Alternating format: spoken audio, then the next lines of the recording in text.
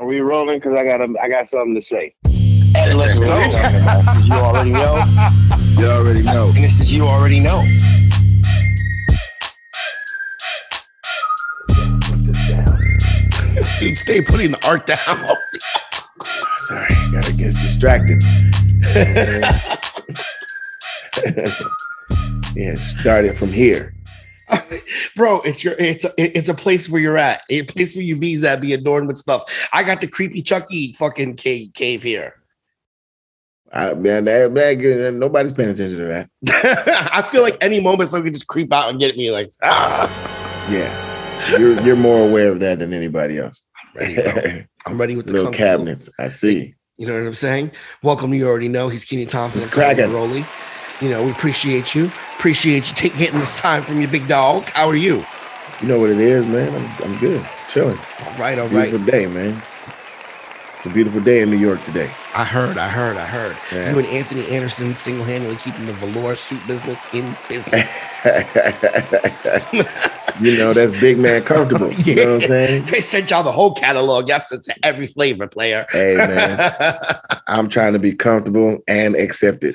You know so what I'm I saying? can go anywhere I want and be comfortable. That's what's up. You feel me? You smell me?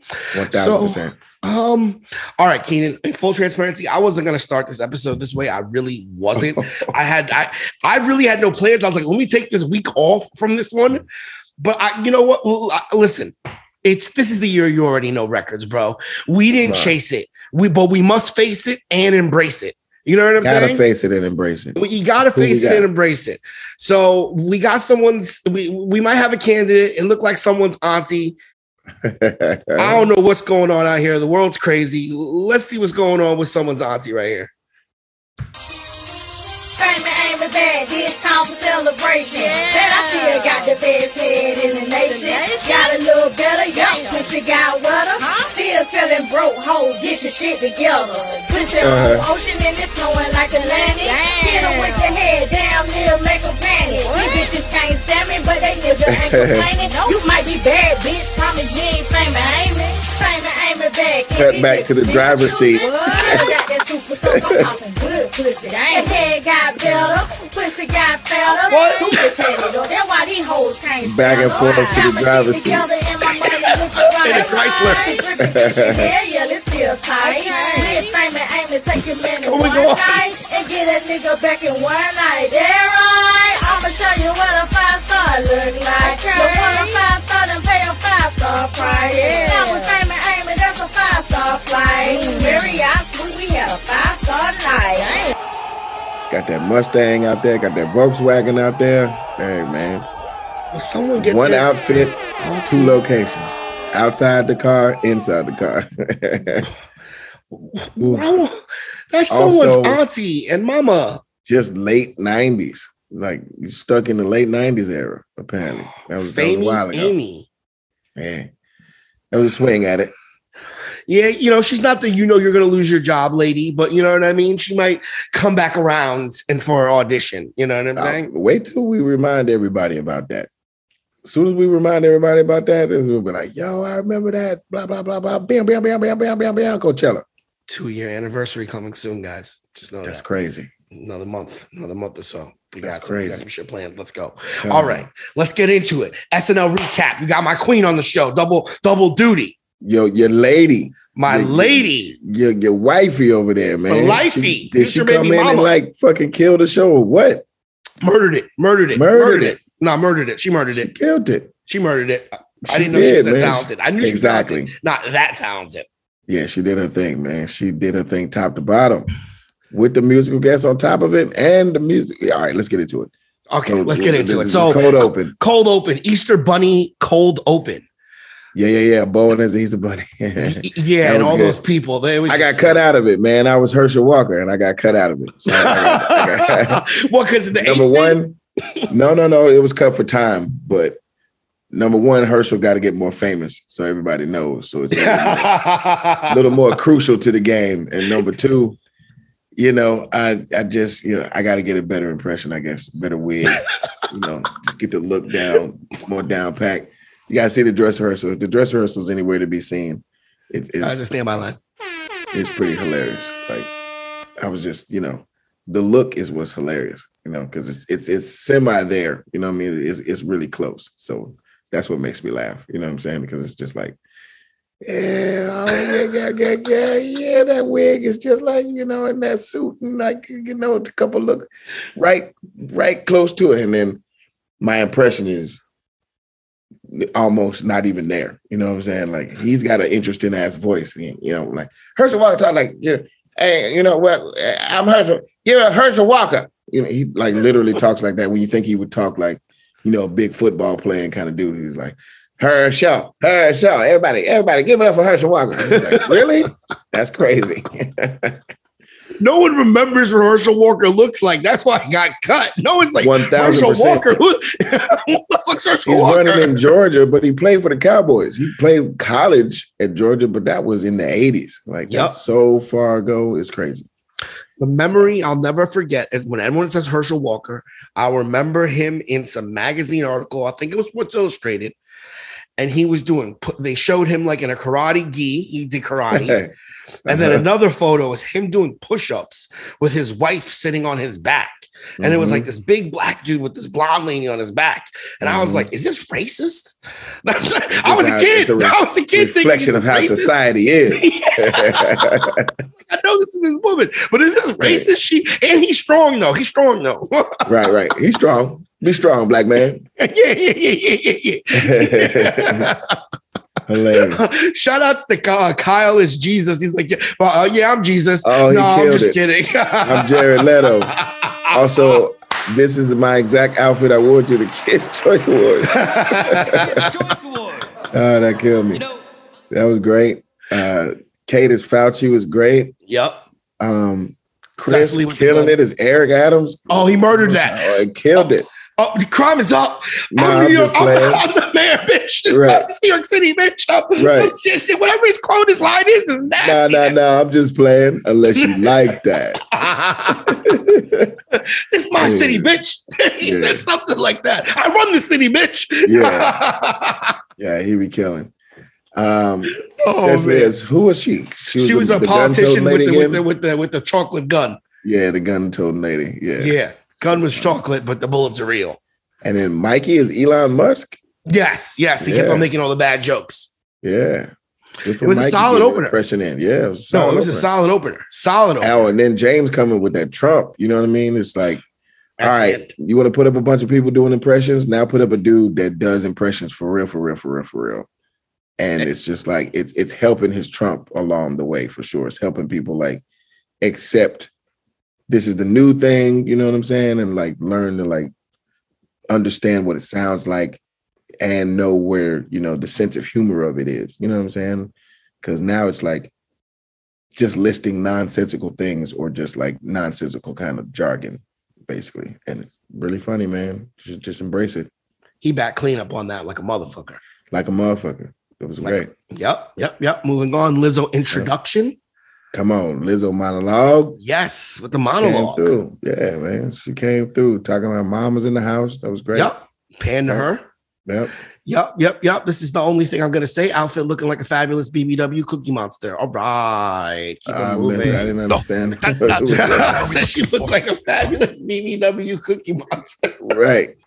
The Cookie Monster was fabulous because she had this blue outfit with the blue shimmies, and it looked but she looked beautiful. But it was like I was just like Cookie Monster. Forget it. Back. All right, let's keep it moving. All right, let's keep it moving. All right, next sketch. Guess that. Clint Litteris.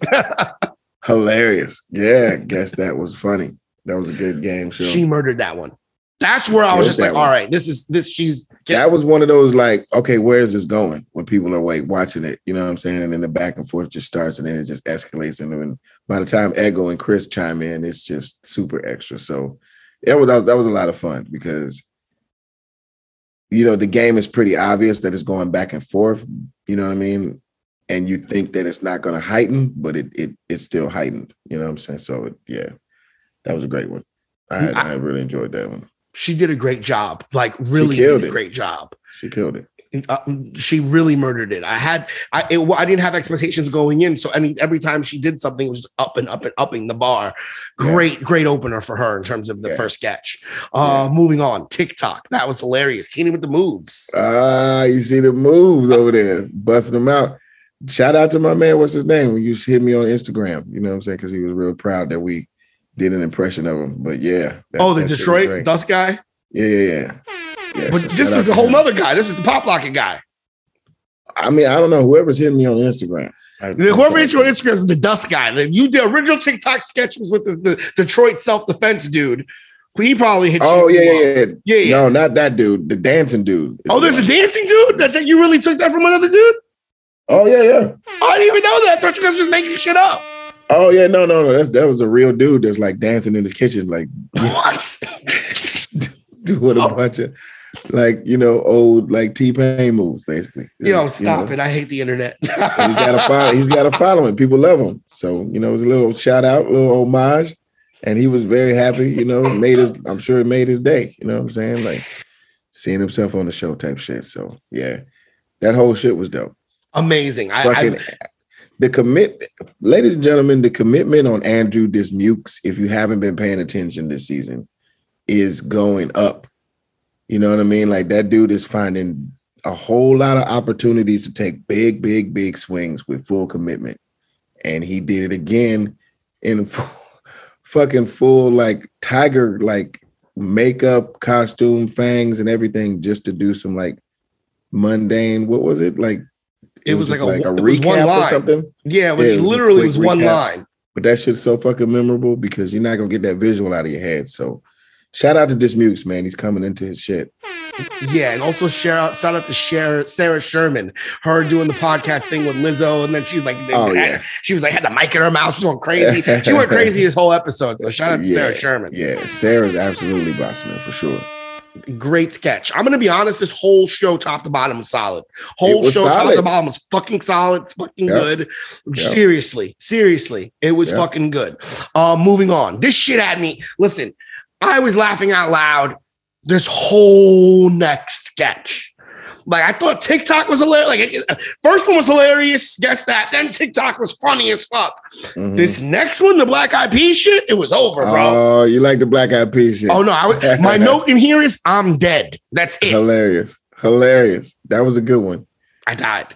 These writers, man, the writers are nice and young, and they're like comedically sharp. You know what I'm saying? So they know, what to poke holes in. The moment of the Black Eyed Peas, and like just really just poked holes in that whole like movement in time. Basically, that shit was funny as hell. Shout out to Bo and Chris and Cecily. Bowen murdering it as fucking Taboo. Flipping out. That shit had me dying. And then I'm freaking out. Like, Taboo, take it easy, man. Yeah, Taboo, take it easy. Apple the app. Apple the app. How do you spell that? A-P. Apple the app. Boom, boom, cow. I got that boom, Cecily, boom, pow. Cecily and like people in the place. People in the place. Who's there? Applause for that shit. The people. Where are they at in the place? Who are you talking to? The people in the place. Yeah, it was great, man. No. The looks all got nailed, I think. Yup. No, that was great. That was just great, man. That was just classic great shit, man. Yeah. Moving on. At the end of that one, it was supposed to be, we were ending on like that joke where we was like, all right, let's figure out the title of this next song. And it's like, let's get something. Like, let's make sure it's something that we could say for forever. And it's the R word. Yeah. So it was like they played it while we were dancing or whatever, but then, I guess like censorship or the people. Yeah. Yeah, they cut the music. Yeah, they cut the music and cut the R word out. So and it made it a different ending. And I'll give you a snippet. They said they definitely twisted the writing probably in the last 11th hour because I was waiting for them to go let's get and stop, but they said let's get it. So you know what I mean? Because I remember when Let's Get Retarded came out. So when they were like, we need to find something else, let's get it, and then they just left it at that versus let's get like, you know what I mean? If they went raw and then it went boom, that's what I was expecting to happen. But whatever, you know what I'm saying? So, let me see, baby. You know what I mean? Let me see, baby. Cut it right there. Let's get ripped. Yep. Yeah. Right, I expected it right there. Like, oh, you know what I mean? Like, right. Nah, it didn't happen. Let's keep it moving. Yeah. First date with Six Flags fam. This caught me off by surprise. Sarah, man. Sarah murdered it. Sarah, man, she's a sniper, bro. Like, she is one to do the craziest, wildest shit that nobody else would do. Her sense of humor is just like, that's what makes her laugh, just crazy in your face, or, some kind of crazy-ish kind of idea or whatever. But man, that Six Flags guy had me fucking dying, because it's just a dumbass idea that they have to validate to make a sketch out of it. You know what I mean? To make it believable, and make it a story, you know what I'm saying, or whatever. Like, and Lizzo played that shit perfectly. Murdered it. I would have gone the whole episode of just the whole sketch of just Sarah being the grandpa. I didn't need anyone else. And she stepped it up. Like, she did more and more and more physicality. Like, and just was finding that character as rehearsal and dress rehearsal, and then the live show. She just kept tightening it up, like really like getting comfortable with it, or like making sure every single beat was, if she's walking out, she's making sure she's getting a laugh while she's walking out type shit. Yep. It was great. Yep. My favorite joke is when Ego comes in and they're like, and he's like, wait, so both of your grandparents are Six Flags guys? And he's like, no, my granddad is the Six Flags guy. My grandma is just a Six Flags guy. That shit is so stupid. It makes me laugh. Yeah. Small distinctions to allow for a whole bunch of other Six Flags guys to come in. To pop in 100%. Moving on, PDD and Lizzo. What's that? Chris and Bowen and it was PD. Please don't disturb, guys. Oh, please don't destroy. Yes, please don't destroy. And Lizzo helping Lizzo find a new song. Oh yeah. That by the time that song kicked in, that shit was like, oh shit, she does music for real. Don't sleep on her type shit.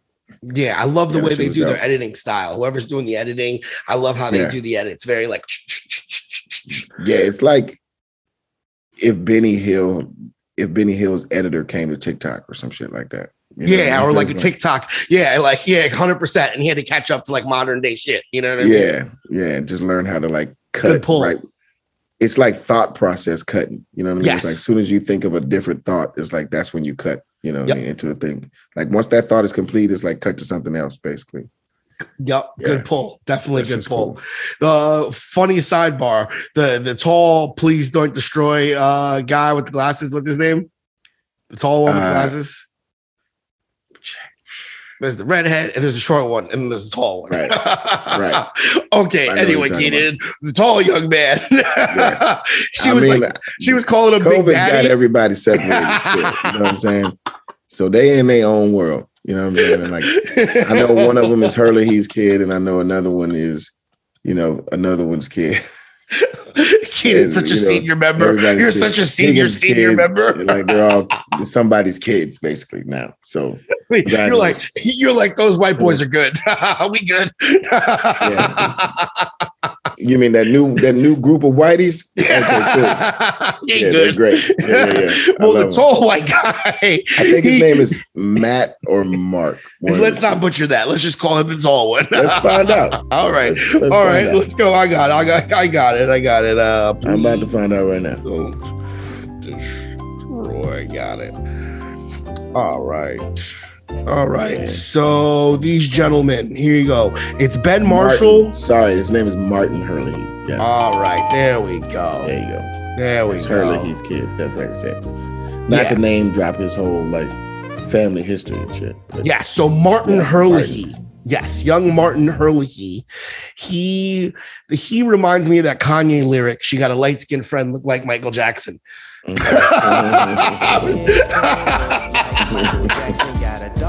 Sorry. Like Michael Jackson. Yeah. I wonder if that's the cleft in his chin. He's like pale, and he's like, sorry, he's great. No, I loved it. He just popped in my brain like bing. Yeah. He's gonna love that. Moving on. First Lizzo performance. All right. She was out there doing the damn thing. New song. Brought the big girls out. You know what I'm saying? Brought the big girls into the building doing dance steps. It wasn't like, big girls just standing around posing and shit like that. They was full dance numbers, full dance steps. So full moving. She twerked. She played the flute. She gave you the full Lizzo experience. The whole thing. That's what everybody wants. Yep. Singing, rapping, twerking, fluting, fabulous outfits, big women moving dexterously. There you go. You know what you come to get. Yeah, and she gave it to you. Shout out to you, baby mama. Shout out to you. Plan D. I always pick good plans. Keep it moving. Man. You know what I'm saying? Man. Exactly. Weekend update. Yeah. Another solid one this week. I'm trying to think who's the features. Sarah. The Melissa Villaseñor as the driver. Killed it. Yeah, murdered it. Killed it. Murdered it. That was another one that tightened up all the way to the live show. You know what I'm saying? Just like making sure that every moment she was kind of reacting to, as opposed to like, if it's not her line, just, not necessarily doing much, you know what I mean? She was in it for every little piece of it and every moment, and like, changing the emotion to help drive the turns and shit like that. Like, she was just like ahead of it to kind of, push it forward. Like it was perfect. Performer wise, that's exactly what she was supposed to be doing, like taking the reins and then letting everybody kind of follow her lead, basically, because they see her expression change. Then they know it's time to cut to the other camera because that other bit is coming. You know what I'm saying? Type shit. The lights change. Yeah, all of it. You know what I mean? It's like a real cue, basically. So, yeah, she nailed that one. Shout out to Melissa, man. It was great. Yep. Shout outs to Michael and Colin. I like their dynamic keeps growing. Like, when Shay makes the joke about, so finally white people can say the N-word, then it cuts to Colin. He's like, well, he's just keep it real. Just that little was just everything. Extras. Yeah, it was everything. It was everything. I think the in between the jokes is everybody's favorite part. Honestly, their banter back and forth and them like making each other laugh, like for real, it's just the best. Spot on. We get joy from their joy. Yeah, exactly. We are weekend update cucks. Mm-hmm. Interesting when you think about it. Yeah, you're getting joy from their fun. We get joy from their joy. Yeah. Their joy brings me joy. Yeah, baby. Moving on. Speaking of cucks, Egyptian orgy planning meeting. Yeah. Time to plan that little orgy. By the way, that snake was heavy as hell. Really? It was like a rubber replica, and it was fucking solid and thick and long. So that shit was heavy as fuck. That's for sure. And awkward. Yeah, but yeah, it was like just too awkward and fucking squishy, and like there's no support place to hold it. So like all the weight at any given moment could be in one small, like the spot you're trying to pick it up at is like where it's heaviest. Like, shit, man. You know what I'm saying? Like I got to put that shit on my neck and act like it wasn't heavy. You know what I'm saying? Like that shit was heavy as hell. Trying to lift the head up, like, God damn it! Who put the weight in the head? There's weight everywhere on this snake. That shit looked mad realistic. So yeah, they created a resistant snake for you. Wherever you apply pressure, it concaves. It was just mad awkward. So like, it was like lifting dead weight, basically. Crazy. Kyle killed it. Everyone killed it in that one. To be honest, Kyle killed it. Lizzo killed it. Yep. With the spanking. Aiden made me laugh. Cecily and Bowen making each other laugh was great. Yep. Yeah. It was solid all the way across the board. Second Lizzo performance introduced by her mom. That was lovely. Come on. And Lizzo made history in the first performance of being the first, I don't know if it was the first Black female musical guest or just the first female musical guest in general to introduce herself. Interesting. And to play a flute and twerk. Ladies and gentlemen. All of the above.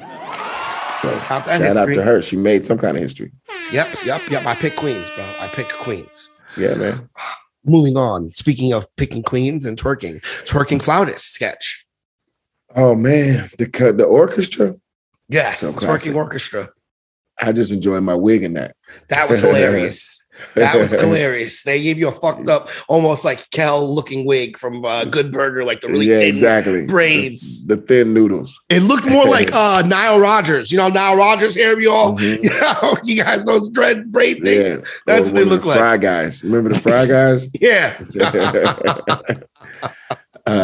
But Lizzo twerking and playing the flute. You know what I mean? Like, she was like fucking for real with that shit. And shout out to Alex, because he had to keep a straight face getting twerked on his chest. That shit was big. Threaten him with a good time. You know what I'm saying? That's the 80 for twerking with a violin. Shout out to everybody for getting up and twerking at the end. Yes. You know? Yes. Time. Shake what your mama gave you. Last sketch, Beanie Baby Investor, talking about this mukes. There you go. You know what I'm saying? Like, I think he is definitely going to be one of the go-to dudes, like, coming up real soon. You know what I'm saying? Like, I would watch for him next season because he's going to be probably getting a whole lot of shine, whether it's in the final hour or somewhere throughout the show or whatever it is, or in the beginning. Like, he's going to be a pivotal character, I think. He's definitely a brilliant writer and, you know, a solid performer. And he's starting to learn how to match what makes him laugh to where the audience is at with what they know about him. And it's like he's starting to like pull that much closer together, basically. And he's so much more runway to take off. Yeah. So much more runway to take off. Yeah.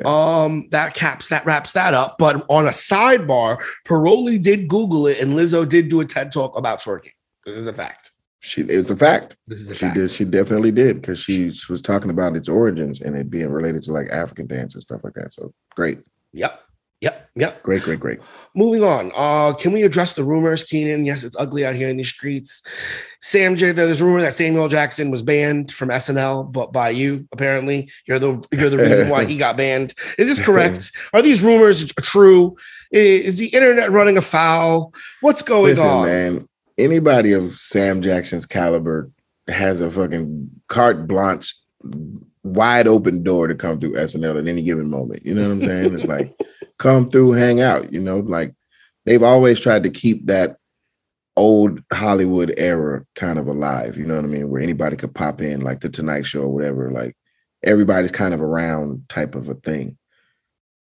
He blames me for him cursing on fucking national TV. Now, if you've been in the game as long as you've been in the game, you should know better. You know what I'm saying? But whatever, you want to scapegoat me? I'm sure you're doing it in jest. It's all good. Like, I'll take the blame, and Sam Jackson can stay the same because we all love him, and I don't want nothing but good for him. You know what I'm saying? Like, I enjoyed our Snakes on the Plane time. You know what I mean? And like, Sam is the GOAT, man. Like, ain't a whole lot of people that have done more for, you know, the movie like ticket sales business than Sam Jackson, for sure. Like, that dude puts asses in seats. Cannes Film Festival created the Best Supporting Category Actor, Best Supporting Actor category because of Sam Jackson's portrayal in Jungle Fever as Gator the Crackhead. I mean, Sam Jackson might be the greatest best supporting actor of all time. Definitely. You know what I mean? Definitely. In terms of like, I will steal the show, even though I'm not the headliner. You will be leaving thinking about me. Yes. 1000%. Yes. 100%. I feel slowly but surely Mahershala Ali is becoming that. Like, every time he's in a role, whenever he leaves the role, I'm like, yo, what the fuck where Mahershala Ali go? Like, he always steals it. He's definitely one of them, but Sam's the GOAT. Firing him off like Sam. Like, no, Sam's putting out like 3 movies a month, damn near. Oh, yeah. Sam's the GOAT. He's getting the checks. Sam's gonna make sure he lives good. He gets the checks, but he does good work. So if like the project is shitty, it's not usually his fault because he's committed. He does his thing. You know what I'm saying? But it's just random. Like, sometimes it's the wig, like The Negotiator. Or sometimes it's, you know, some other random shit, or it's just a weird movie with Nicolas Cage or whatever. You know what I'm saying? Or the one where he played the ecstasy chemist who was Scottish, who wore a kilt and had straight back braids. Remember that one? That was a real... No. Oh, yeah, that was a loose one. It was actually a decent movie, too. Yeah, interesting. He was committed. He was taking swings and Jackie Brown. He was taking wig swings and Jackie Brown. Oh, yeah. But he played... that was a cold-ass motherfucker he played. Cold. One of his coldest. Odell. Speaking of cold, we won't get too deep into it, but apparently Mike Tyson beat the brakes out of someone on an airplane. Hey, man, can't keep prodding the bull like that. And motherfuckers, listen, this is a red alert for anybody that's famous and like famously kind of known for getting into shit. You know what I'm saying? There are people out there that are looking for paydays like this is the 80s or some shit. You know what I'm saying? Where they want to just catch you up in some shit and then just cash out. So that's all they wanted was that 5-second clip of him losing it. Then they could sell it to TMZ and then get a lawsuit and blah, blah, blah, blah, blah. So anybody with a name, it's not worth it. You know, you also, hey, man, if you got to travel with somebody that's supposed to intervene on your behalf so you don't have to be the one, invest in that. You know what I'm saying? Like, there's no, you know, being a punk in surviving and not necessarily giving your money away to dumb shit. That's not being a punk at all. That's being smart and knowing your liabilities. You know what I'm saying? Your liability. That's why I understand why a lot of famous people don't drive themselves. You know what I'm saying? Because at any given moment, somebody wants to crash into them and create a lawsuit or whatever and blah, blah, blah. So you kind of limit your exposure to liability, you know, if you're smart. I like to drive, me personally, so I'm fine with not being the most famous person in the room if I can just maintain being able to drive and motherfuckers not trying to hunt me down and shit just to get me into some fucking squabble, you know what I'm saying, that they can try to like squeeze some pennies out of, man. It's just nonsense. And Mike, if he really wanted to, he could have really put a hurting on that dude, you know what I'm saying? But basically he was just trying to teach him like, hey, don't get too close to the tiger cage, bro. There's no reason. There's no reason to try to take a selfie up against the tiger cage.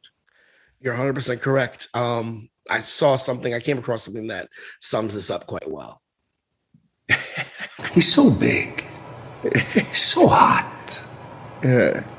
He doesn't want to move. Now, the little lion cubs, they start messing with him. Biting his tail, biting his ears. He doesn't do anything. Yeah. They nip his toes and eat the food that's in his domain.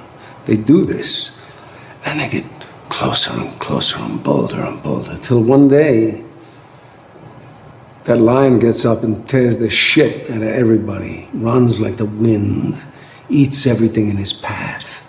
Because every once in a while, the lion has to show the jackals who he is. I mean, you heard? See walking, one of the greatest. It's one of the goats greatest. Telling you right there. Telling you the truth. The God's honest truth. Come with on, a nature man. metaphor, man. The shit is real, man. Shit was super real. All right, let's move on. We got a couple topics here and we'll keep it moving.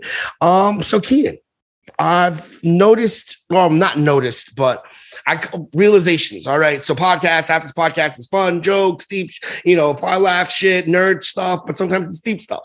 And what I've noticed is one of the many facets, but one of the most interesting facets or dynamics of being a man in a relationship is being vulnerable with someone while simultaneously remaining strong for them at the same time. Yeah, man. It's that double-edged sword. You know what I'm saying? Like it's the two-sided mirror. What's another like analogy for it?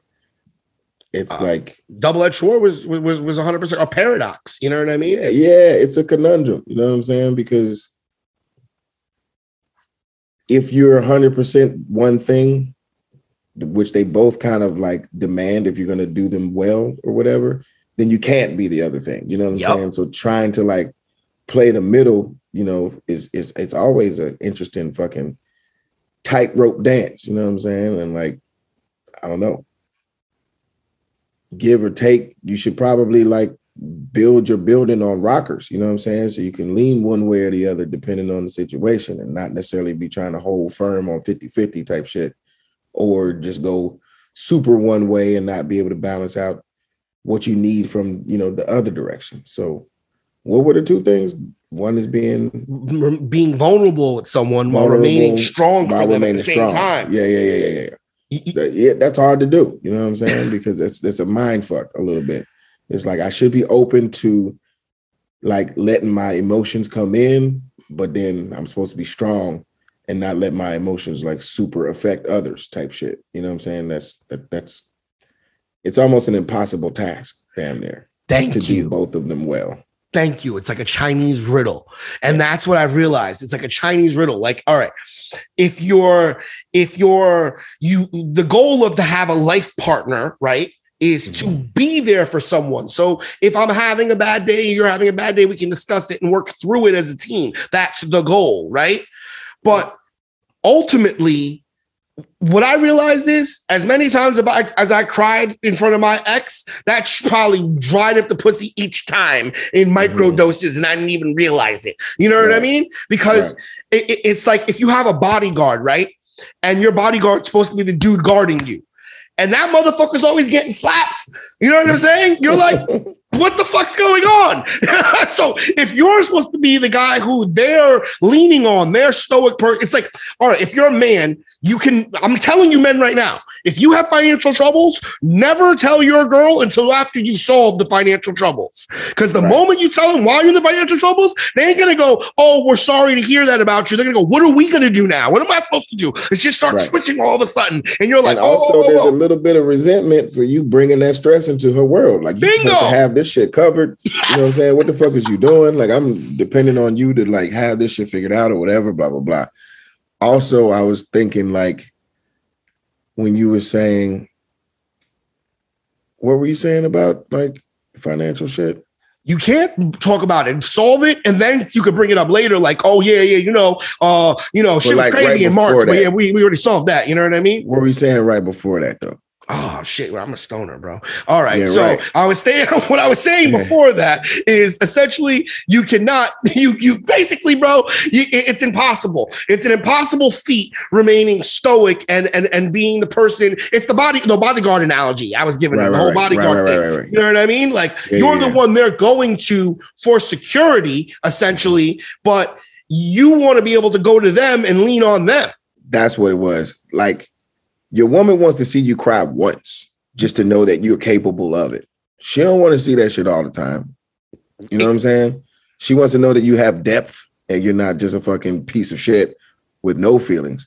But at the same time, it better be a good reason that you're crying in front of her.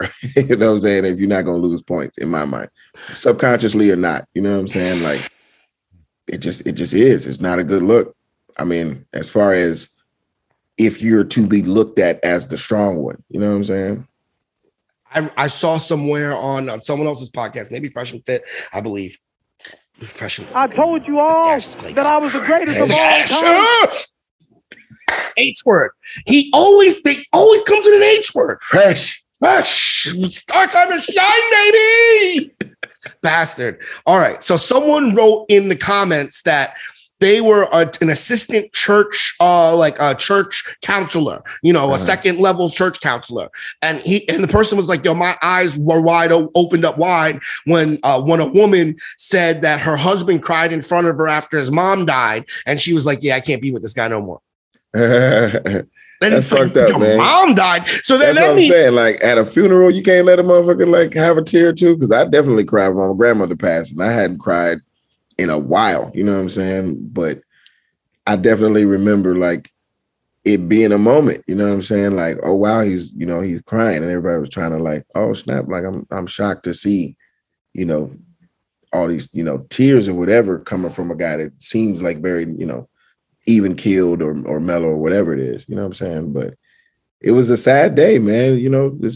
Grandparents are very sweet, like 100%. If you're lucky enough to have sweet grandparents, and mine were very sweet people. So when she passed, she was an angel. You know what I mean? She walked to her job to and fro, you know what I'm saying? For years and years and years and years. God rest her soul. Strong people, word.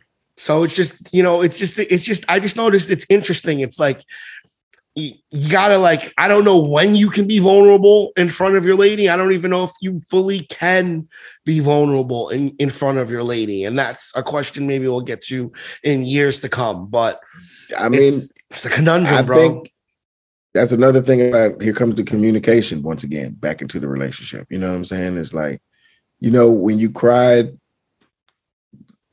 or like if you look at a man as weak for crying, maybe talk to him about what he was feeling in that moment, you know what I'm saying? Or try to like walk, you know, a couple blocks in his shoes type shit, to where you usually don't cry about a whole lot of shit. Like a lot of people have a lot of friends getting, you know, taken off this planet early, especially these days. You know, relatives getting, you know, like siblings or, you know, anything, you know what I'm saying? But, you know, if a man is crying at something, that doesn't make him, you know, weak necessarily, you know what I'm saying? But nope. At the same time, in a relationship, when you're being looked at as the protector or the breadwinner or whatever, it might be, you know, a bit of a thing that starts to build up, you know what I mean? A little bit of like, oh snap, like I'm not feeling that type shit with the other party, you know, like, and that's real. And that's when they need to like talk about it. You know what I'm saying? It's like, when I saw you cry, I thought that shit was some weak shit. And then motherfucker might turn around and be like, fuck you. You know what I'm saying? No, like, you're right. You're right. I'm entitled to my emotions or whatever. Yep. And that shit might be a squash conversation. You might re-earn the respect and be like, standing on your principles might make you hot again, type shit. You know what I'm saying? Boundaries are sexy. Let that communication flow. 100%. Listen, I'm gonna keep it a full stack. I'm not even hold you. Yes, I do not advocate you crying in front of your lady, so to speak, but you can't just keep this shit bottled in forever. Well, that's when you have lash out moments, like we just witnessed at the Oscars. That was a lash out moment. You know what I'm saying? Like anybody like properly processing things, frustrations, this, that, and the other, don't have like knee-jerk reactions like that. That was such a knee-jerk reaction. So it's not healthy. And honestly, another thought just came to me that the only people who have true, not even sympathy, the only people who have true empathy, because of course we have sympathy, but only people who have true empathy and sympathy for when a man's crying, and not a man who just cries about everything like some emotional little sissy, you know, boy dude. I'm talking about a man, and he's when I see a man crying, only men feel that pain. You know what I'm saying? When you see a man who's strong and he's crying over something, like maybe his woman left, his child passed, his mom passed, his good friend died or some shit like that. We feel that because we know we got to keep it strong. So when that shit breaks, you know it took something strong. It took something hard to break that. It's usually a cup runneth over moment. Yes. Basically. Like you just can't take no more in your cup of being the solid guy. You know what I'm saying? It's just like, I got to let some of this water out, basically. Yep. All right. Speaking of water, because the next topic needs water. The mayor's fucking bugging. Yes, he is running New York City, bitch. But this guy, this soft N-word's wilding. So Mayor Adams, apparently, according to WPIX, Channel 11, Mayor Adams wants to grow cannabis on New York City Housing Authority rooftops. So Mayor Adams proposed growing cannabis on top of Housing Authority properties, the projects, y'all. He wants to grow weed on top of the projects. He's quoted as saying, "I believe there's a great opportunity for cannabis to be grown on NYCHA rooftops with an employment aspect of it and using the medical cannabis aspect of it, but there's many layers to getting it done." Does this Negro thinking, bro? They're going to be robbing the weed houses on the projects, bro. Yeah, he's not thinking about the crime element of it all. He's just thinking about like square footage and dreams of trying to help the community. You know Someone put that in his ear. He just freestyled that shit back out. He just regurgitated it out. I mean, what they really supposed to be focusing on is growing nutritious food. Yes. You know what I'm saying? A garden. Like, not something that is like going to spark a criminal element, basically. You know what I'm saying? Like grow fruits and vegetables, you know what I'm saying, to subsidize, you know, the high cost of good eating in supermarkets. Like that's what you should be using that square footage for sure. Yo, your boy really wants to grow weed on top of the projects. So only a soft N-word would suggest that dumb shit, bro. I'm sorry, man. Mayor being this hood, yo, like super hood, which is cool, I guess, but like my God. He's what Republicans thought Obama was going to be when Obama came to the White House. Right. They're just like, we can control the shit out of this dude because he's going to be super hood. Like, right. Let's go weed in top of the projects. You know, I'm going to go to concerts and party with A$AP Rocky. What? Yeah, he's wild. He reminds me of Was it Kwame? Who's the Detroit mayor? Oh yeah, Kwame Brown. He went to jail. Yeah. Exactly. He went to jail. That happened to Eric for years. I think he's got in that jail. Kwame Brown energy. Yeah, big Kwame Brown energy. Shout out to Merrick Adams. Shout out to Kwame Brown. All right, Kenan. Last week you asked for it, and today you shall receive. Today we have a director's Terrordome. Yes. Well, welcome to the Terrordome. In one corner, we have a former champion, Christopher motherfucking Nolan. Oof, the Titan. In the next corner, we have a formidable foe by the name of Michael Bay. Oh shit. 2 men and 2 directors enter, only one director leaves. Shit. Let's see who wins in this director Terrordome of content. Let me tee this all up for us. Who makes better movies? I don't know, bro. Listen, we're about to find out right now, bro. We're about to find out right now. This is how this game works. We look at the filmography and then we judge. That's usually how it works, right? Yep. We let the content speak for itself, and then we make our own assessment on some G shit because we're G's. You know what I'm saying? And we'll be like, yeah, this isn't it, but this is hitting. All right. So let's get to it. All right. Christopher Nolan in one corner. His first movie that you never heard of was The Following, but that's cool. First more memorable movie, Memento.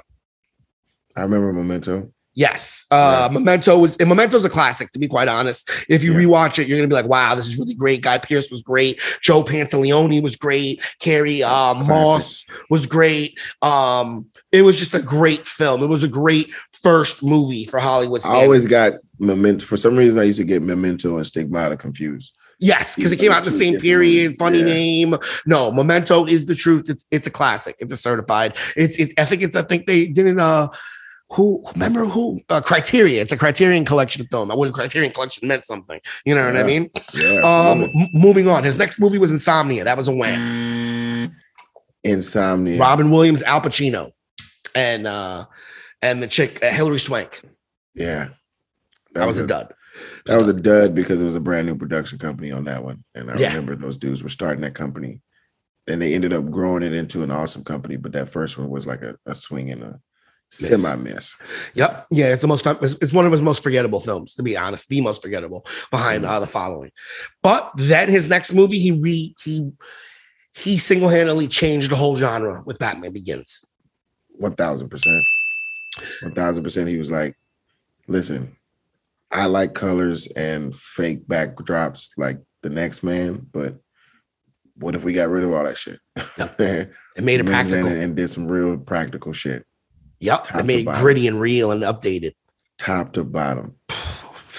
Even though Batman Begins isn't a perfect movie, what it means is so important. It's like the Rosa Parks of superhero movies in a lot of ways. You know what I mean? It is a perfect screen door. You know what I mean? If that makes any sense. It's the first door you open into like a house of dope shit, basically. Yes. The vestibule of fucking of superhero films and blockbusters to come. Welcome to the vestibule. This is the Prestige door. Yeah. Yes. You know what I mean? The door was Jaws. Then you open it and it's like Batman Begins. Enjoy. You know what I mean? Yeah.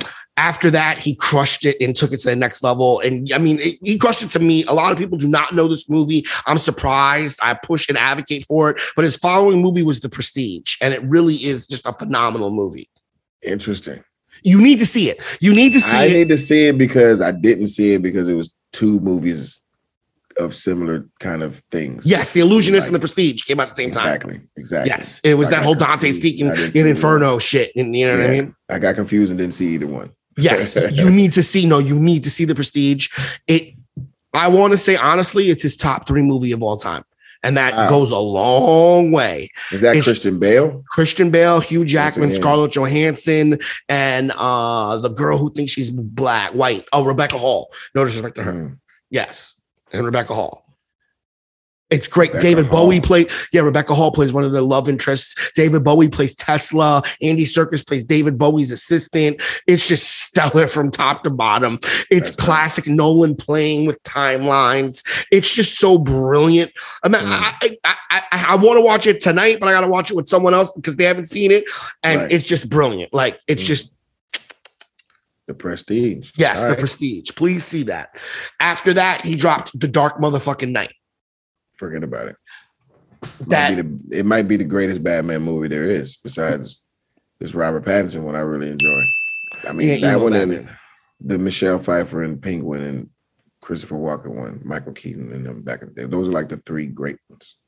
Yeah, Robert Pattinson's like fourth or fifth best Batman for me. You know, I still got Batman Begins, Dark Knight, Batman 1 with Tim Burton, Batman 2 with Penguin, and then Batman's 1 and 2, yeah. Well, okay. That's and fair. then Batman Begins and Dark Knight. Yeah, he's fifth. That's fair. That's fair. He should be happy. He's beat George Clooney out. He's only fifth because he's in line. Basically. Yes, that's all. And he beat out Dark Knight Rises in a lot of ways. You know what I'm saying? Oh yeah. And that Bane was fucking like Tom Hardy couldn't have been having a bigger time. You know what I'm saying? At that time, like we was ranting and raving about Tom Hardy. Come on, you already know how we get down. Hard with dudes. Big Hardy, Team Hardy fans. But he killed it so hard. Zoe killed it so hard.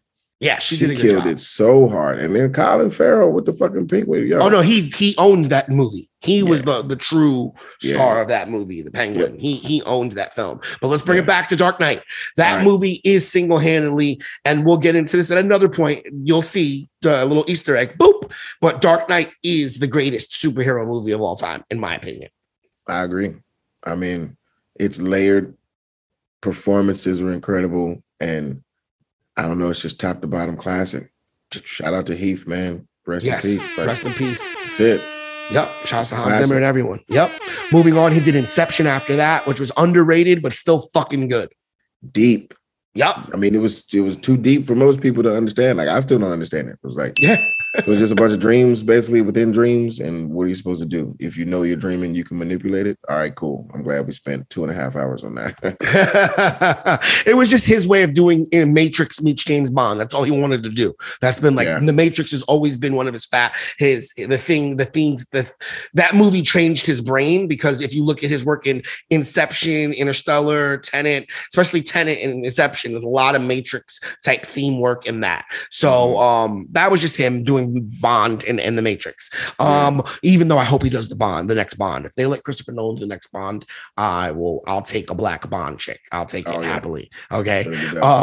His next movie after Inception was Dark Knight Rises. Tom Hardy murdered it. Obviously, I got bones to pick with that movie, but we'll let it live. It was a great film. After that, Interstellar, super slept on. It was actually a good movie. Super slept on. Super. I mean, I think it was slept on because of the ending. Like, once you go through a black hole and it's unexplained and it's just somebody's interpretation, then it's just like, all right, whatever type shit.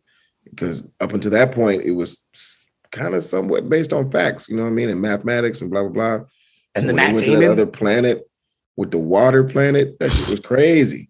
And then Matt Damon cameo. They didn't tell you who was going to be in it. Incredible. Like, in an era where you could not keep secrets, they kept the secret that Matt Damon pops up 2/3 of the movie. Spoiler alert. Spoiler alert. Like, it was a fucking really good. McConaughey, solid, man. Yeah, bro. That was when he was on that winning streak. Dallas Buyers Club, Interstellar. Yeah, he couldn't miss. True Detective. He was just hitting in that period. Because 2014, he was owning. He made it real to himself, basically. Whatever it is, he committed to that. You know what I'm saying? And that for what it's worth, it comes across. That run was solid. I don't think anyone's done a TV and movie run in like that same period as solid as McConaughey. No, I mean, it's only been recent that you could even do some shit like that. Exactly. He set the bar so high with True Detective into Dallas Buyers Club, like doing both. He was so good in True Detective that his performance was beyond the idea of the show, I think. You know, no one cared about the show. We didn't even care about the ending. We didn't know what the show was about. We don't even care, bro. Watching McConaughey just be this fucking crazy detective dude. I'm like, with Woody Harrelson and just him, Woody playing the straight man. You know what I mean? Man. Woody's the straight man. And this dude just running words, basically, just throwing dialogue out there. Waxing poetic. Blah, blah, blah, blah, blah, blah. Yup. What am I going to do with it? Put the cigarette out in this beer can, crush the beer can. Like, what to do, you know, with pages of words and a chair. Yup. Murdered it. Moving on, Dunkirk. That was a solid movie for Christopher Nolan. Didn't really get a lot of love because people don't care about period movies. We don't really care about that stuff, but it was cool. It was well executed. Those wars are 100 years old. You know what I'm saying? Like, it's tough to get excited about something like that. You know, it's like trying to put Glory out right now.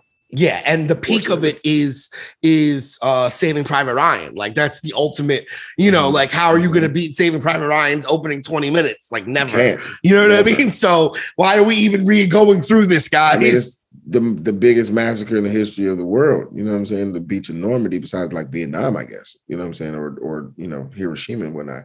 But like that day, storming the beach of Normandy, D-Day. No, and he actually filmed that shit. Yup. Spielberg style. Who doesn't miss? Yeah, it's hard for Dunkirk. He shoots it all. Yep, it was hard. It was hard. This next movie that he did it will go down as his most slept on good movie because of COVID. Tenet was just fucking good, bro. I mean, I finally sat down and watched the first 20 minutes or whatever type shit. Mm-hmm. And I was like, I don't even need to watch the rest. This is one of the greatest movies. It's one of the greatest shot movies and coordinated movies I've ever seen. It's so brilliant. You're like, what am I watching? And the turns that they're taking, I'm like, man, if this goes on for another 2 hours, that's incredible. Incredible. So I was just like, yeah, it was one of the greatest movies ever. Hands down. Hands down. All right. So let's go. We're going to go into Michael Bay. He had an illustrious career as a music video director. Mm-hmm. He was very much in the vein of a commercial Tony Scott. We'll get into the dissection of that later. His first film I'm seeing of is Bad Boys. Yeah. Here's the thing. I think Michael Bay is going to win this because the movies he does, they're all very big winner movies that he chose to do. It's not super artsy, the most creative, the most thought-provoking or anything like that. They're just big label, big brand, big action. So all his movies are going to be bangers, probably. He got some duds, though. Well, let's get through Let's see. So Bad Boys 1, we know that's a classic. Martin, Will, classic. Yeah. After that, The Rock. That shit was dope as fuck. Sean Connery, Nick Cage. Bro, when you thought Ed Harris, Nick Cage wasn't in fucking movies, this was when Nick Cage wasn't an action movie star. That's how crazy that is. That was the movie that turned him into it type shit. Great movie. Classic. And when they were destroying San Francisco, that was just San Francisco. Yeah. Come on. She tried it, but The Rock did it. Ed Harris. After that, he did a big movie, but it was not a good one. Tony Todd. Todd. Yeah, awesome. Come on. This next movie, though, I don't know about this one. Armageddon Player. It was big, but it was only because Deep Impact was better. See, it was that era where there were two movies for everything: The Illusionist, The Prestige, The Volcano, Dante's Peak. Armageddon was just too Americana, cookie cutter, corny. You know what I mean? They just went with all right, let's lean into the country planes and the jeans and the convertibles and clothes on the wash line and Aerosmith soundtrack. I'm not gonna lose your mind. All that super Wisconsin feel. This shit is corny. 100%. And the rumors, well, maybe we should just leave that out. Leave it at that. We'll leave it at that. Yeah. There you go. You gotta, hey, Kenan, bro. You know what I'm saying? You know what I'm saying? Thumbs up. Above board, man. We don't do hearsay. Yeah. There we go. Moving on. Next movie was a dud too, but it was big dud. Pearl Harbor. Yeah, that shit dudded like a motherfucker. And it went semi-hard. Once the attack started, that shit was well shot. It was intense as fuck. Yep. But I think it was too much of. I think it was too much of the style of highly lit, sweaty, dirty faces type thing. That became known for. It worked again. Once Transformers came back around, type shit. But it had grown into a thing, and I don't think anybody wanted to see Pearl Harbor as part of a person's style. Basically, it was should have been about the story or whatever type shit. Yeah, no, that was a miss. And then he came with Bad Boys 2, which was a hit. Come on. Bad Boys 2 was a hit. Came back with that. But then he came back with it was a decent movie, but it was kind of a miss. Michael Bay does solid movies, but they be missing sometimes. The Island. Horrible. See? Miss. Ewan McGregor and Scarlett Johansson? Yeah, miss. Awful. Miss. Big miss. Big miss. I hear what they were trying to do, but it didn't make any sense. It was yo, what the fuck? I'm sorry. Clones that can't escape, and then who written this? Why y'all dragging me down this fucking road? Give me my popcorn money back. Straight up. Oh, But then he So, came man, back. I might have been wrong. You know what I'm saying? No, you weren't. No, that shit was trash. No, I'm just saying, like Michael Bay overall. Oh no, yeah. He's hit or miss, but he got some miss. big hits coming. Next one, Transformers 1. Just like that. Yeah, bro, come on. Anthony Anderson doing the dance on the thing. Mama. Introducing Megan Fox. Yeah. Making Shia LaBeouf. Shia LaBeouf. That was his first movie star, yeah. Making him a big action star, bringing him the money, the big money. Yep. Because he'd been around forever, but this was the big money. Yep. Transformers 1. After that, Transformers 2. Shout out to Tyrese, get that money. That. Anthony murdered that. He goes, they saw the scratches on the thing, and he goes, what was that? Freddy Krueger? He goes, no, he goes, no, there's only 3 of them. That was Wolverine. Oh, yeah, I love him in that one. Transformers 2, Revenge of the Fallen. Shout out to Tyrese, kept them in there. Then he did Transformers 3, right back to back. He's like, I know where my bread's getting buttered. Once he went to Transformers world, I feel like he kind of got sucked into that bubble for like 10 years. Yeah. Transformers 3 was like, was going down. Yeah. Transformers 2 hit. It's like, okay, and then Transformers 3 is like, ooh. They ran out of story. Big time. How many new auto, what do they call it? Decepticons can you bring out of gestation to fight, to be evil? And Optimus Prime stay winning against all these soft N-words? How? Old ass Optimus Prime. Come on, bro. Getting his ass beat and then like wins it at the end. He's the Muhammad Ali of fucking Transformers. That shit only worked in the 80s and in wrestling. Yes, in Rocky movies. Yeah. Rocky movies. Slow movies, that works. Yes. That's it. Then they came with an underrated movie, Pain and Gain. Now, Pain and Gain was good. It was good and it was crazy. Yes. My brother and I were talking about the Tony Shalhoub of it all. Like he's brilliant, but did he like fit in the movie? Like, because he was distracting for me. He was quirky. He was quirky as fuck. Yeah, I wonder if it should have been like a more subtle kind of a like character that was just an older man, as opposed to like. I appreciated the comic relief, but I don't know if it needed that because the movie's so crazy. You know what I'm saying? It's so like hyper, like action packed. It's almost if like the one with Jason Statham, where he only has like 24 hours or something before his heart. Crank.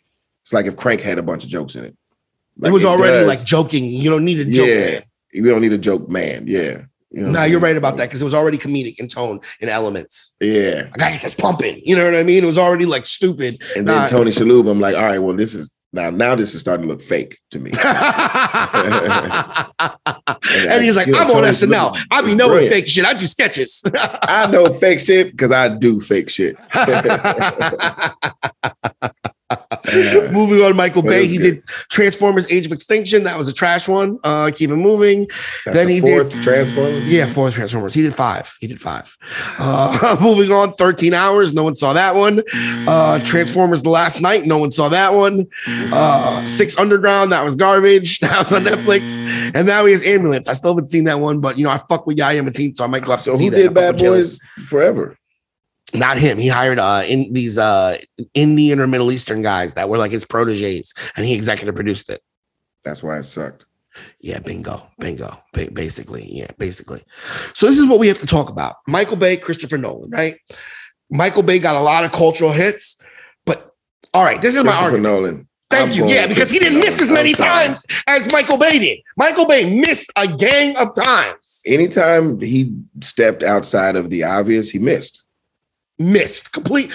Nolan, no, he made artistic movies. You know what I'm saying? And like some were slept on, some were not, but they weren't like misses. Like Memento is not a miss. No, only miss he has is the second movie, the Insomnia. It's the only miss he has. Like the rest of them are just movies y'all ain't see. You know what I mean? Right. Exactly. But them shits aren't trash. You just ain't see them. Like I came for every single one of them. Like, yo, bro, trust me, this is a good ass movie. Like you need to see this shit. Like Transformers: The Last Night.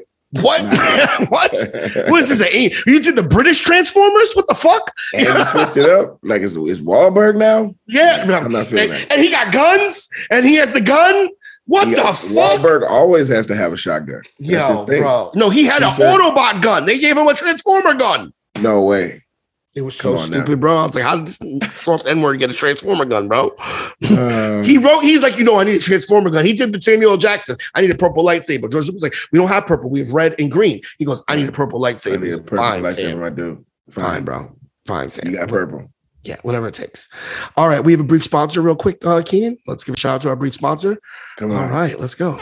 I can't begin my day until I've had a Dickens cider. There's nothing better than waking up to a good old Dickens cider. My girlfriend loves Dickens ciders.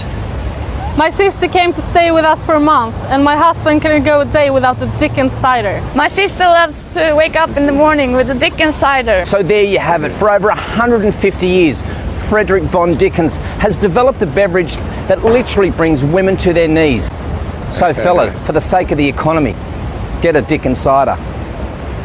Right. Come on. How many times can you tell the same joke in one commercial? We get it. Yeah, kudos to you, gentlemen. Kudos to you. So, Kenan, you ask and you shall get. And I gave it to you once again. Next Terrordome. But welcome to the Terrordome. Another one? Come on, bro. And it's a first. It's a first of its kind. What a fucking treat. A first of its kind. In one corner, I have the Marvel Cinematic Universe. The other corner, I have the DC Extended Universe. It sounds like it might be a slaughter like last time, but let's get into it. Get into it. Because as soon as you start sleeping on DC, you remember that DC has Batman. You're like, oh shit. That's not necessarily just nothing. Exactly. So I don't even need to get into it. We can freestyle this one off the top of the head. Ready? So Marvel has TV film from Iron Man to Black Panther to Captain America, Thor, Spider-Man, Guardians of the Galaxy, you name it. But they also got some big misses. Eternals, a bunch of TV shows. Jessica Jones was a dud. Iron Fist was a dud. Luke Cage was a dud. Luke Cage was a dud like a motherfucker. They have misses, but for most, for all intents and purposes, they pretty much hit way more than they miss. They hit their movies, the TV shows. The only one I saw was like Winter Soldier and the Falcon. That'd have been like dope. Loki was amazing. Loki was amazing. Yeah. Yes. I didn't see Hawkeye yet. I couldn't get through it. Daredevil was really good. I'll give that. Daredevil was really good. Back in the day, you mean? Yes. The original Daredevil TV show. TV show Daredevil was good. Jennifer fucking, whatchamacallit? Yeah. No. TV show. They did Daredevil as a TV show on Netflix. And they put him in the new Spider-Man. You saw the new Spider-Man? What was the show she was on? She wasn't on a show, Jennifer Garner show. Elektra? Oh, Elektra. Yeah, that shit was trash. Yeah, that shit was trash. No. Daredevil starring the dude who does a cameo on the new Spider-Man. He's the man. He murders it. And Punisher was whack, but Punisher in Daredevil was good. Marvel is the fucking GOAT, bro. You know what I mean? They don't miss. They make all the money. Mm-hmm. DC's the first to ever really do it, though, because they got the Batmans, Supermans from Christopher Reeves to the other boy who looked just like him, all the way down to the new dude. What's his name? With the square jaw who fucked up with the mustache. I keep forgetting. Tom something. Damn, bro. Come on. I can't believe I'm watching. Superman. What's this dude's name? Man of Steel. God damn. I know his Henry Cavill. Henry Cavill. It ain't Tom. Yeah, Tom. Where the fuck I'm getting Tom from? Tom. I'm like, Tom, Uncle Tom? Tom. Henry Cavill. Tom Jenkins. Tom Jenkins. The black Superman. Shazam. Shazam should have been a black Superman. They fucked up with that. Shout out to Zachary Levi. Yeah. Shazam! But he just turns to a black guy. It's a white dude, but he turns into a black guy. Right. They should at least had that moment like one time. Yeah, one time. Where he Shazams into you, and then he goes, oh, what's Shazam correct? And he goes back to Zachary. Cameo, bitch. DC started it all. But they don't really have a strategy. Like they just recently got merged with Discovery. They're trying to create a whole DC thing. Like they don't have a strategy. It's incohesive. You know what I mean? We've seen 8 different Jokers, 2 different Jokers at the same time with Jared Leto and Joaquin Phoenix. Yeah. You know, Suicide Squad. What are we doing here? Harley Quinn. What's going on? It's all a mess, right? Yeah, a little bit. But I'm going to present one argument to you. And as I said, I Easter egged it from before, and I'm going to bring you full circle. It's what we call in the industry a callback. I'm willing to go on the line and say The Dark Knight single-handedly defeats any MCU movie in single combat. We put it up in single combat, and you can take the whole roster, line them up one by one, and let them fight the Dark Knight in single combat, and the Dark Knight wins against everyone, including Civil War, Winter Soldier, Endgame, every single one of them, single combat, Dark Knight wins. I mean, I can't really argue with that because, like, Marvel movies have dope moments, you know what I'm saying? But it's rare that the entire movie is like, as I can see you say, it's rare. It's more often than not, but not as dope as like start to finish as the Dark Knight was. They have the best universe, and they know how to give us the best Easter eggs, like the new Doctor Strange. I can't wait to see because they said it has the most features than any other movie of all of them combined. Like there's a zillion people in the new Doctor Strange. Yeah, that shit is cute. You know what I mean? It's just cute once it becomes like a known thing that they do. You know what I'm saying? Like Marvel started to just crisscross its actors basically, which is like, all right, cool. But dopeness factor, Christopher Nolan is one of the dopest directors ever. You know what I'm saying? And like Heath Ledger was one of the greatest actors ever. Mo Freeman in there. Yep. Motherfucking Aaron Eckhart. Michael Caine in there. Like, Michael Caine. It's like, yo. Tom, you can just run the name. Like, and that's what brought me back. Like, I love Marvel movies more than most people. I'm going to tell you this straight up and down. Yeah. All right, I'm going to put this out there like this. This is my stance on it. MCU is the best universe. Mm-hmm. But if we had to put one movie if we had to go property for property, or one property go single combat, and then the winner of that stays in, you bring your next contestant up to fight the champion, DC wins just by putting the Dark Knight up. I mean, it's just the realest one, you know, like even with Civil War and Endgame, it's like heightened powers, you know what I'm saying? There's something so much more like grounding when it's real, you know what I'm saying? Like the Joker was just a real psychopath, you know what I'm saying? And it was like, I'm going to make this pencil disappear type shit. Ta-da! Magic. You know? It was just such a great when movie. He slid down the money. That shit was classic. And then he burnt it all up. When he exploded the fucking hospital all in one take. That was all one take and got in the thing. Like, that's what I'm saying. Like, when you do one amazing mind-bending thing, and that thing can fight against a lot of other shit out here. You know what I mean? And that Dark Knight, as I said, the MCU is my favorite universe, but Dark Knight defeats everything in the MCU single-hand combat.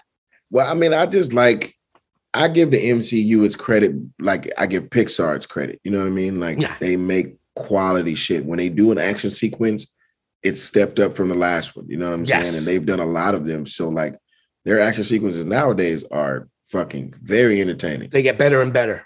When Sam Jackson is getting like bombarded in that car and they're trying to like battery ram him out. Yeah, and they're hitting him with the gunshot.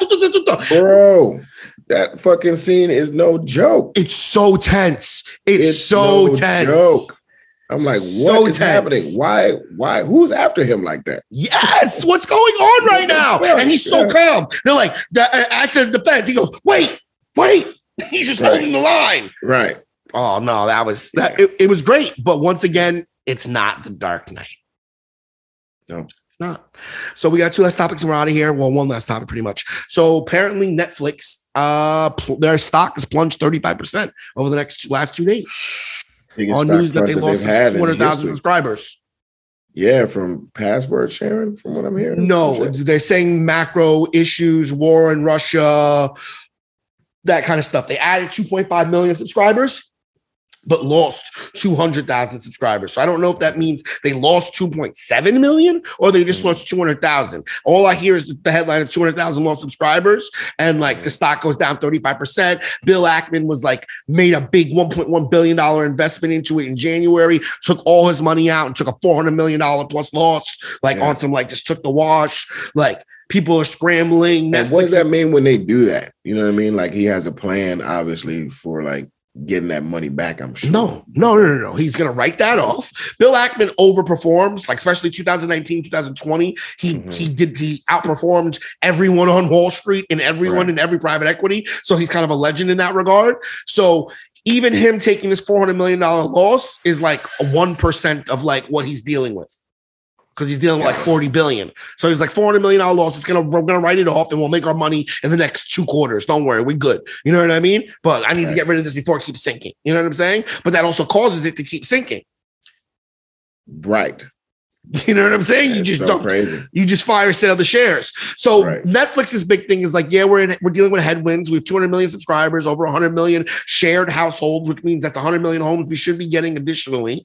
Plus, we have major competitors, and I think we're going to need ad money. Now they're talking about exploring doing ad integrations. Wow.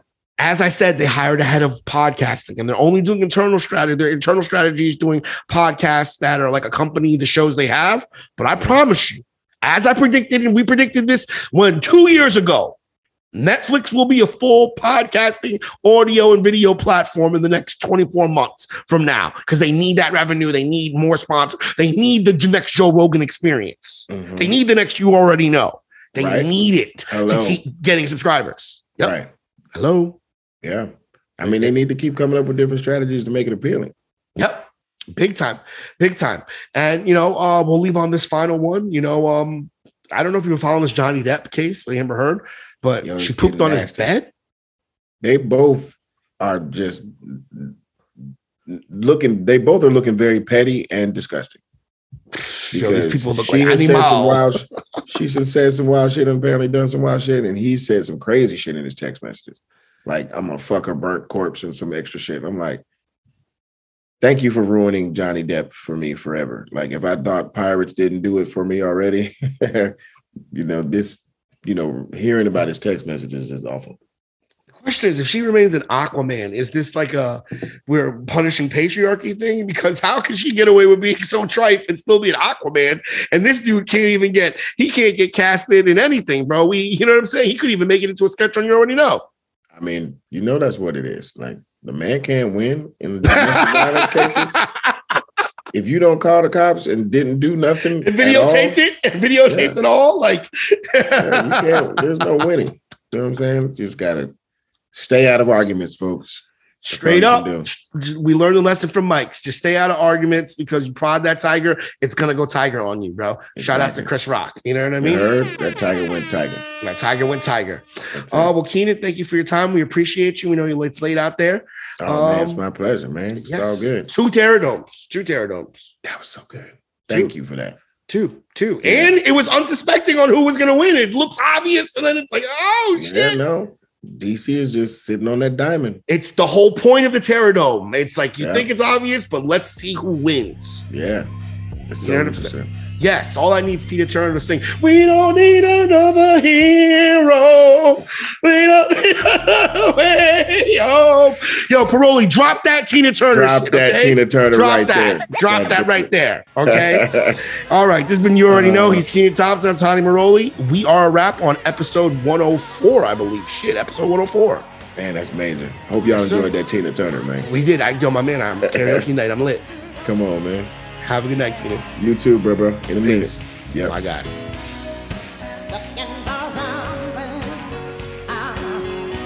This has been a Greidiens production.